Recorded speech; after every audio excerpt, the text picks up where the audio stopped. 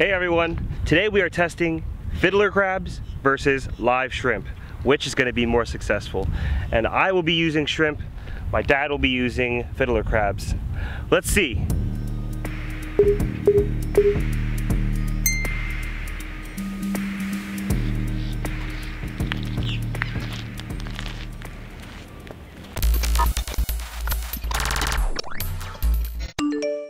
Okay, generally I would say fiddler crabs are really good bait for like sheep's head.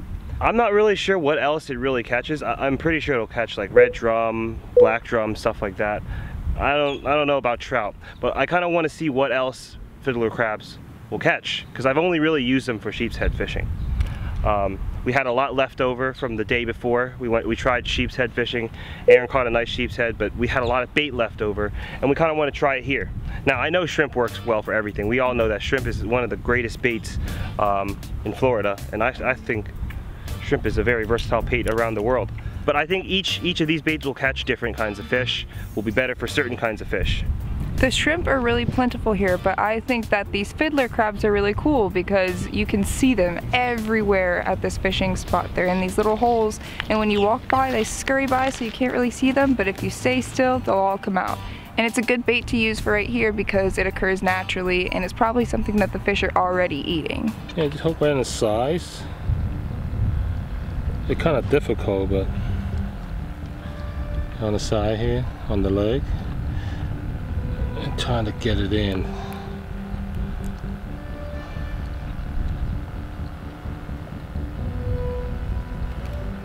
Easy got an opening there. So I would normally double it up so to be more presentable to the fish. Oh, all right, let's give him a shot.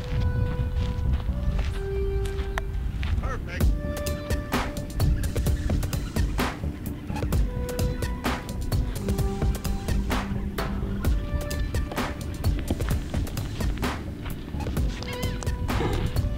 Red.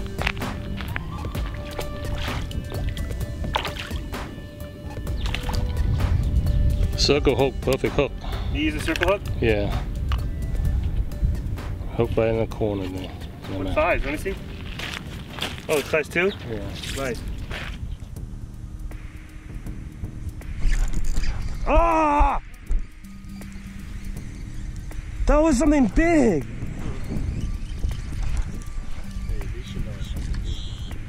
Snap my line!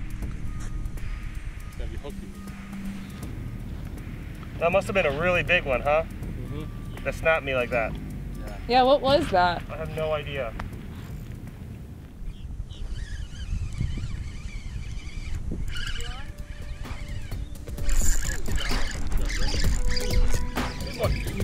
No. It's okay. It's just a drum.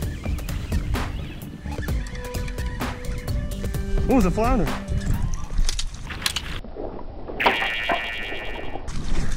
Oh! You're going too high. You hit the bottom. No, that's not it. It's just a cheap rod. That's why. Darn. Nice. Got a flounder. That was on shrimp. Oh my god. How did my rod break like that though?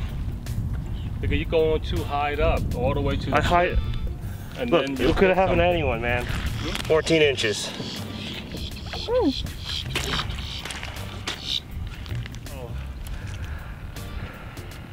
Well, this was a cheapo rod. I thought you liked this rod. I do. I like it for what it is, but you know, I only paid $50 for this rod. I didn't think I high sticked it that badly. Oh. Whatever. You caught a lot of fish on this. Yeah. But darn it, that means I have to go shopping for a new rod. I hate doing that. Oh, yeah, I know how much you hate that. Oh, I have to go out and choose a new rod. Oh, you poor thing. You know how much you hate shopping for new fishing gear. Darn it. All right, I'm checking my deeper sonar. Just gonna check the depth here. I wanna know the depth of around here. That, I think there's a hole right there. Just kinda wanna see how deep the water is so I can set the float. I'm gonna use the deeper right here. Actually I've taken this out from my closet. I haven't used it for about a year, and it's still working. I've got a special dedicated rod for just this deeper. Let's try deeper down over there.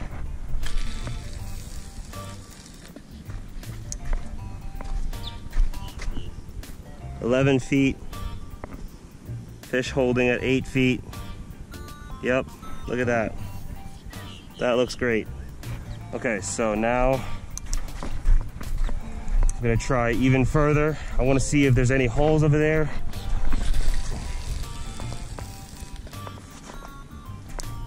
That's the spot I always cast.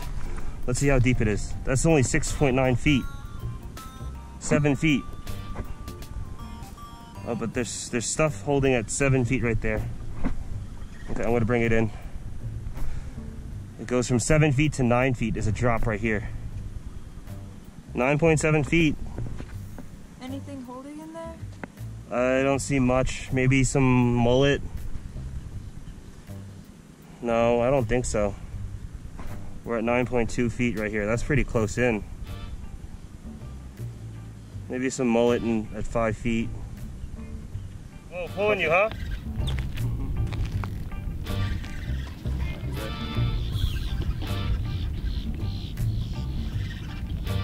Whoa.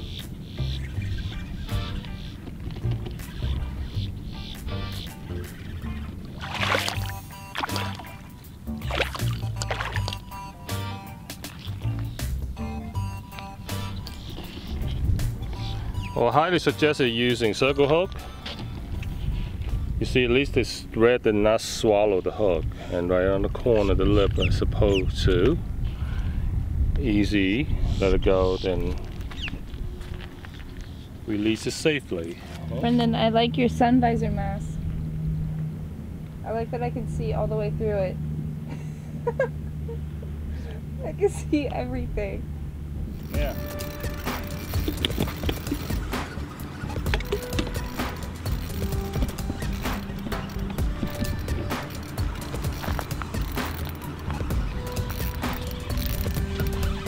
Wonder what it is. I bet you I think it's flounder. flounder. No, red. Red, huh?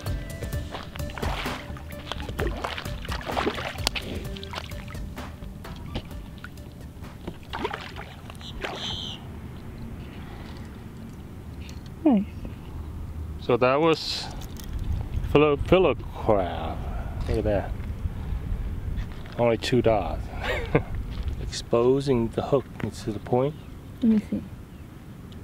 Oh, yes.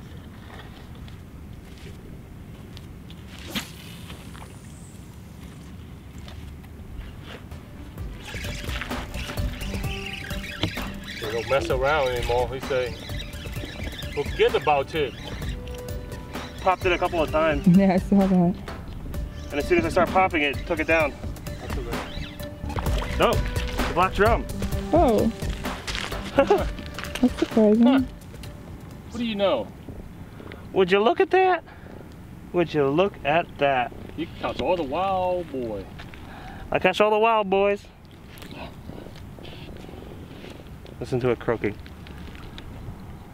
Flounder, now the It's black saying- drum. It's saying, visit us at senkoskipper.com. Bye.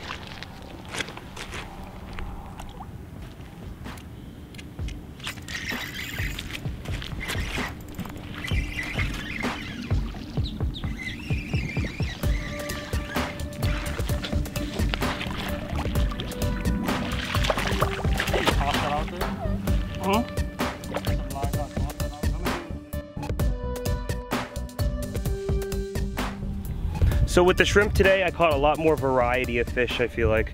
We hit a keeper flounder, black drum, we hit red drum, didn't hit a trout, but I hit a lot of different species, whereas when my dad was using crabs, he was primarily hitting red drum, and that's it. So I hope you guys learned something. I hope that this was a little bit insightful for you. Our job here at Senko Skipper is to help as many people learn how to fish as possible.